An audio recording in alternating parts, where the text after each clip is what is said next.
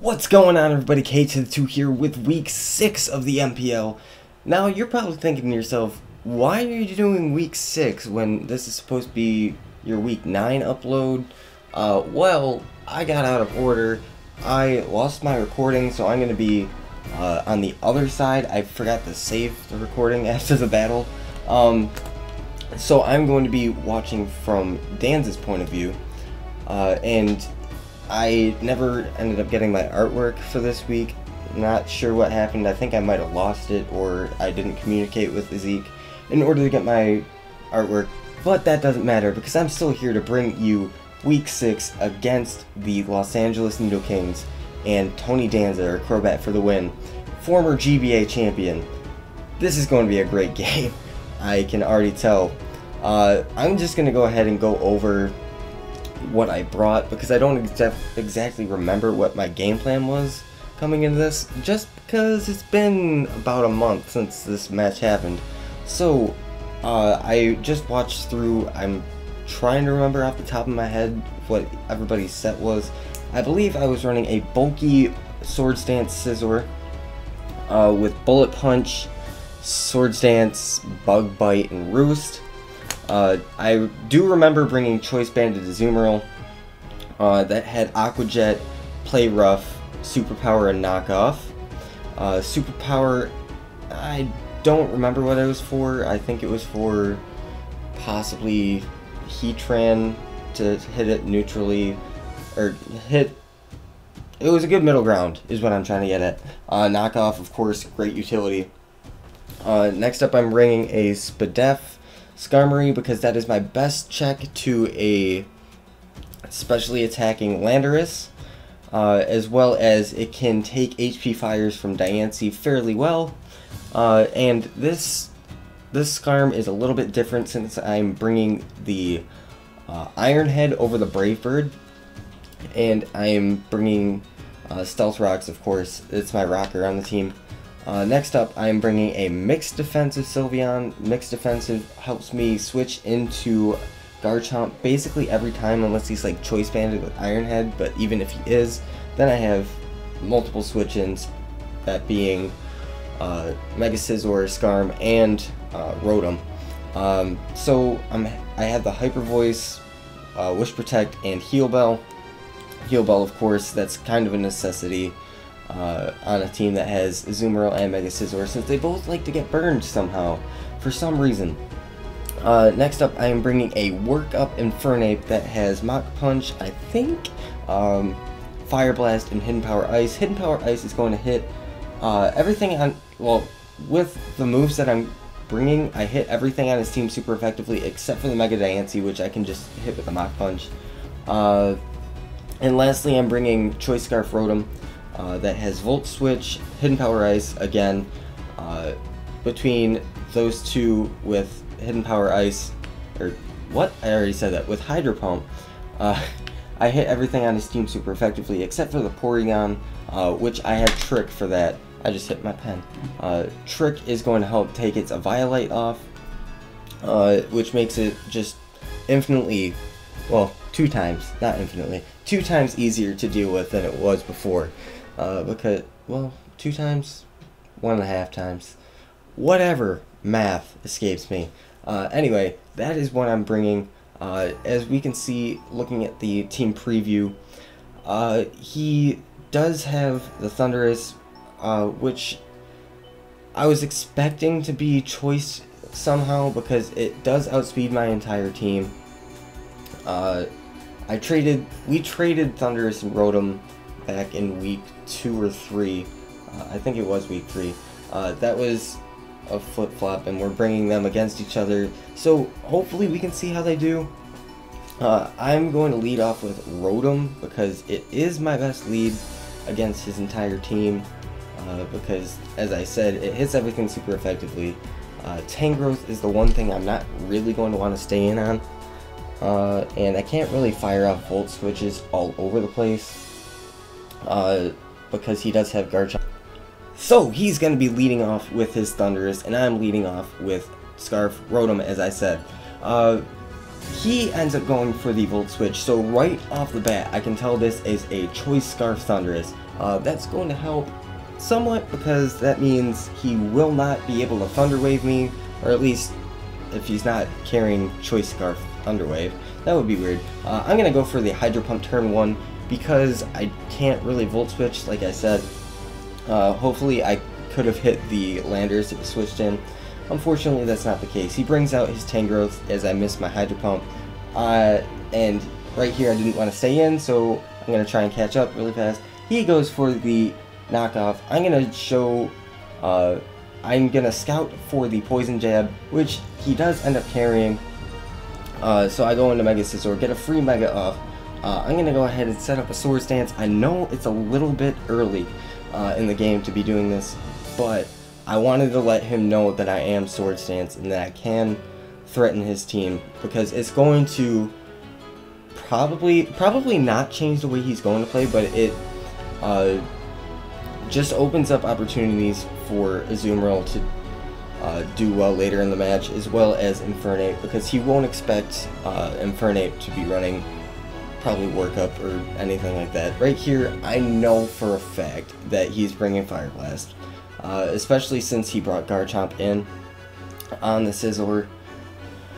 I can already tell that he was going to run Fire Blast, and that's indeed what he does. I'm going to go ahead and go straight for the Wish, in case he wanted to go for like an Iron Head or a Poison Jab, whatever Garchomp gets. So I set up the Wish. I'm just going to go for the Hyper Voice, go just scout what kind of set this Tangrowth is. I see he's Assault Vest, and right here I'm going to get my health back from the Wish at the end of the turn, so it was not a waste at all. If he wanted to go for Poison Jab, which I kind of suspected he wouldn't, that was really going to help out. So right here, I'm going to go into Skarmory as he reveals the Hidden Power Fire. I didn't want to go into Mega Scizor in case he was carrying it, and I know that Skarmory can take Hidden Power Fires because I am specially defensive. Now right here, he's going to want to switch out. Because he's probably fearing the Brave Bird. It allows me a free chance to set up my rocks, which he, looking at the beginning team preview, he doesn't really have any form of hazard removal, so those rocks are going to be there to stay, unless I were to defog them away, but I don't have defog on the Skarmory. Right here, I'm going to go into Sylveon again, because I know it can take any sort of hit that this wants to go for. He's going to Volt Switch out, leave me about 75%, and he's going to go into his Landers. Now right here, I expected the Sludge Wave, and I expected to live it, but instead, he brought Iron Tail, and that's going to completely wreck Sylveon. So, yeah, that happened. Sylveon dies, just straight up dies to that Iron Tail. Not really going to matter too much. Right here I'm going to go into Rotom, and I'm going to go for the Hidden Power Ice. Hidden Power Ice was going to hit the Landorus and his most likely switch in of Tangrowth, which it does even to an Assault Vest. That's doing about 30%. I go for another one. I stayed in, hoping that he would try and knock me off, which he actually does. I didn't expect him to go for the Giga Drain right there because, I don't know, I just, predictions. I don't know exactly what I was thinking, because this match was a month ago. Right here, because I know that he would probably want to stay in and go for a Giga Drain, get some health back, or switch out into Porygon. I'm going to go for the trick, and it's going to take off this Porygon's Violet, which means Rotom is going to be able to change up its move, go for a Volt Switch, and go out into something that can take, probably, I don't know, Tri-Attack, if that's what he wanted to go for. However, he is going to go for the Discharge, and he's not really going to want to stay in. Hopefully I don't get parried. I don't. He's going to go ahead and switch right out into his defensive Mega Garchomp, because you can tell he's defensive with the way that he's playing it. I'm going to go for the Swords Dance. I decided, you know what, I really just need damage on this thing. I'm willing to sack Scizor here just to get off some damage, so I'm going to go for the Bullet Punch. does just about 40%. And he's gonna hit me with the Rocky Helmet and the Rough Skin, and he misses Fire Blast, which was really unfortunate, especially since the very next turn, I kill him with a crit. Now, Scizor should be dead right now. He definitely should be dead. And his Garchomp should still be alive. If this were the case, I would have gone straight into a Azumarill, and it probably would have played out a whole lot differently. Who knows how it would have happened. And he basically just has to sack off his Thundurus here, because it will die to another Rock Switch in. Bullet Punch brings it down to about 25%. He kills me with a Volt Switch, and because he has Switch Initiative, I get to see what he goes into, and I can react accordingly. He goes into Mega Diancie, thinking that because I don't have freaking, what's it called, Bullet Punch, that he'd be able to survive or do anything. I don't know, really. Right here, I'm going to go ahead and actually show the Iron Head, hoping that he would stay in, go for the Hidden Power Fire. He doesn't. I'm going to be able to hit this Porygon with an Iron Head as it switches in, gets its download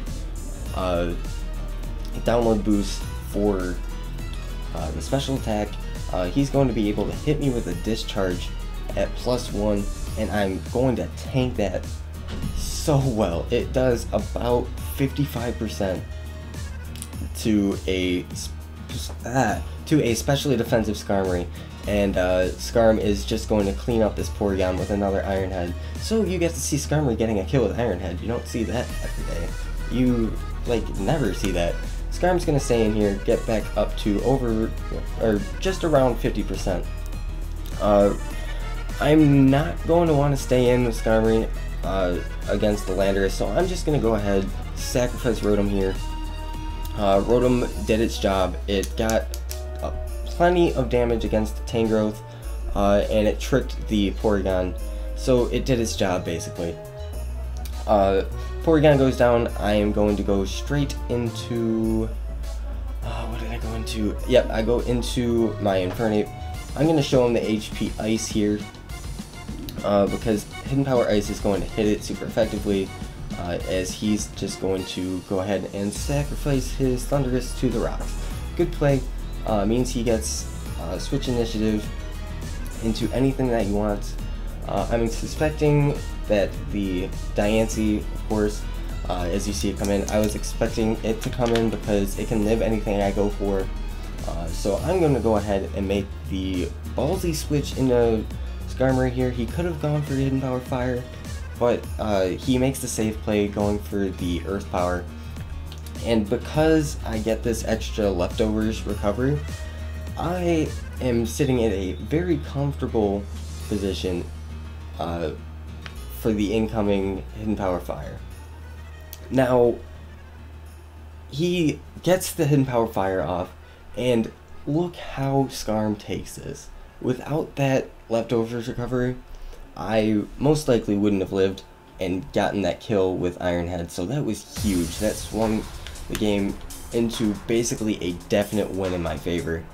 Of course, Hex was really on my side this match. It was really unfortunate to see for Danza. He was really demoralized by, especially the Scizor coming in, getting the miss with the Fire Blast and then the crit the very next turn. That really screwed him and got into his head. But right here, Infernape's gonna be able to come in, fire off a Hidden Power Ice, and take out the Landorus, and then connect with a Fire Blast to take out Tangrowth. So that was a great game. Of course, as I said, it was pretty hacksy, unfortunately. But, you know, you win some, you lose some, and this week the Hex Gods just favored me. I wish that we could have had a Hexless game, because it would have provided for, I don't know, more exciting content maybe? But, you know, this is the NPL. I believe after this week we were sitting at 5-1. I don't remember the differential. It doesn't matter because we're all the way back. Thank you guys for watching. If you enjoyed, go ahead and leave a like, and I will see you guys next time.